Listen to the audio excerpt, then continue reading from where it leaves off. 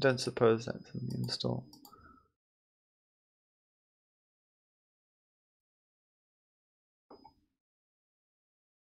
Command line, I think, is what we want. There we go. Common delimiter. So we could just offer us to test scripts, directories. Okay.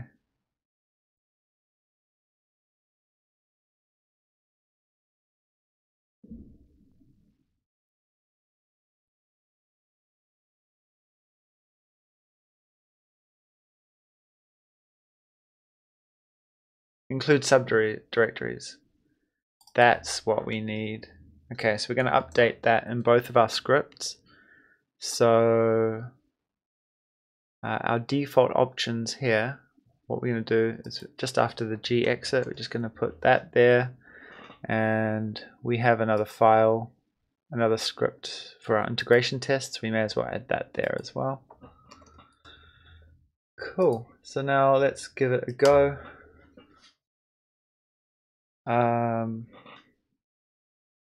And the reason that's failing is we just want to get rid of that star. So it looks like it doesn't support globbing, but that's fine. Okay. So we ran 2 scripts, 11 tests, and only 10 asserts. That's kind of weird, isn't it? Because like that's got 6 asserts. So it feels like this maybe is, I don't know if it's running all the tests. Testing. Okay, well I guess this is what's happening. So when you get a script error, then I guess it's not going to run that test. So failed loading resource collision state. That was my bad. Okay, so that should be a collision result. Cool. 2 scripts. Now we've still got another one. Test invert. Invalid set index content with value type string. Okay, so I think we need to set a getter on this.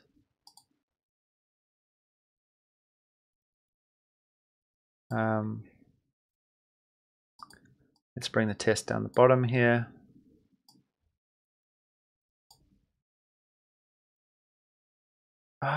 macOS. Why do you full screen so poorly? Okay, so what's happening? Valid set index content. Okay, so what I believe is happening is we need to look into a Godot getter.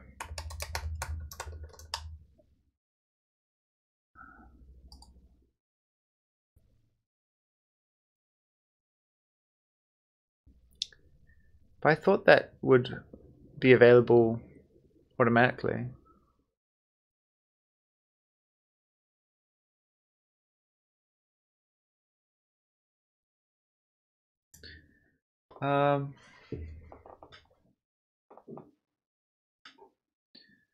Let's have a look. So var contents is a string.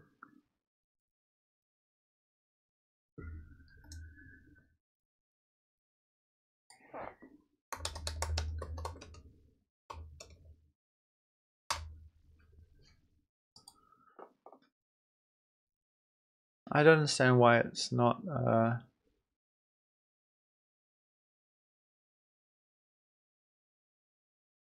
so can we just set on that instead of doing that?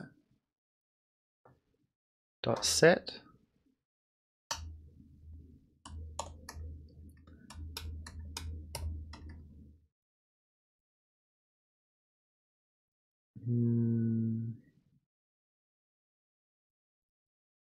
Tail state shouldn't be a vector 2 array.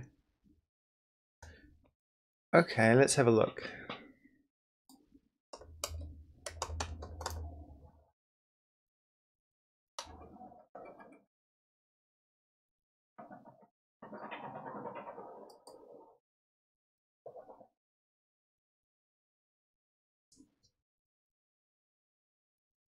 yeah, that's what we're doing.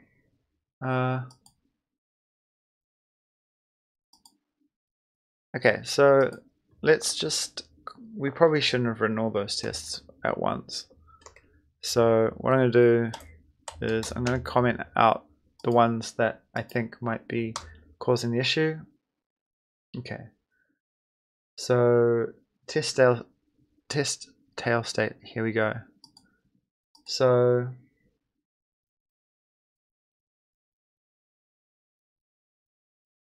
interesting. I don't suppose we can just, there's no public, right? I think like we could export it. I'm not sure if that's really used for that. But it kind of does make sense to export it, maybe.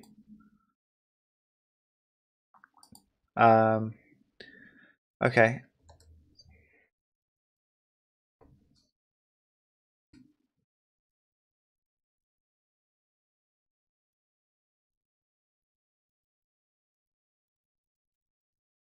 Okay, cool. All right. Well, I'm happy to just get set. No, it's gonna. Where is it going to be? After the variable name. Get set contents and or get contents.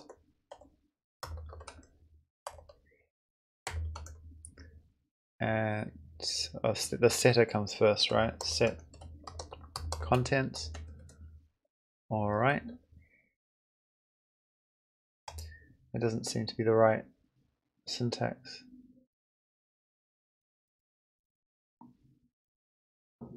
Set get. Okay, we'll put it over there. Still getting used to Godot. Okay, so set get. Set get. Alright, what are you complaining about now? Oh yeah, okay, cool. So that's easy enough to set, right? I might actually just put the setters and getters right next to their properties.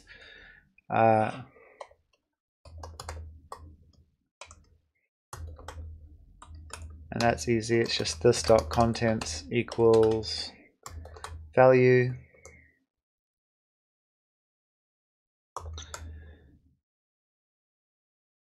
Okay, and then we'll just say get contents is return, and there's not going to be a value passed in, and we can delete that. Okay.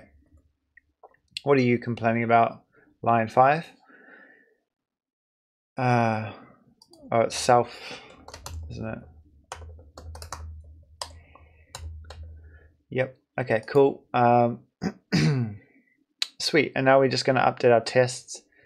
So get content function is going to be equal to that, right? And then we should not have any errors. Well, we have heaps of errors. I lied. That was way more error than I expected. I was expecting one error at most. So must use contents instead of self.contents instead of. Okay. Interesting. Do I need the self in Godot? I don't think I do. I think it automatically goes up a scope. Yeah, it does. Cool. All right.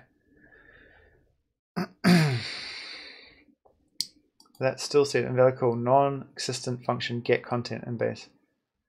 Get content. Oh, get contents.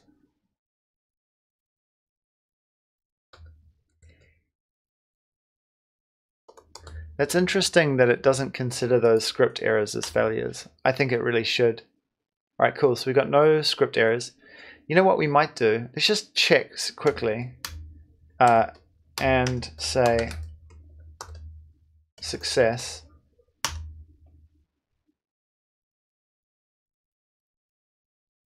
Hold on. Did that say it?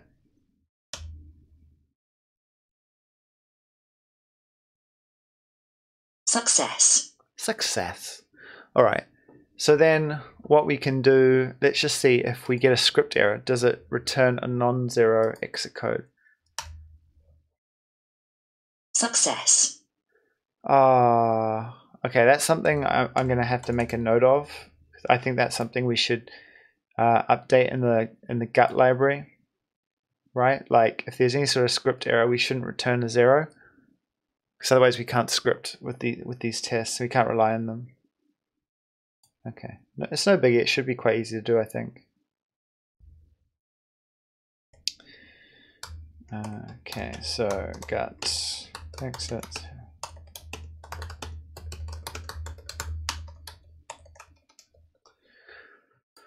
Okay, cool.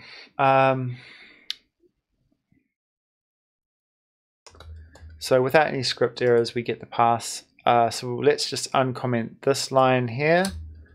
And instead of set, we're going to do like a set content and pass in that string.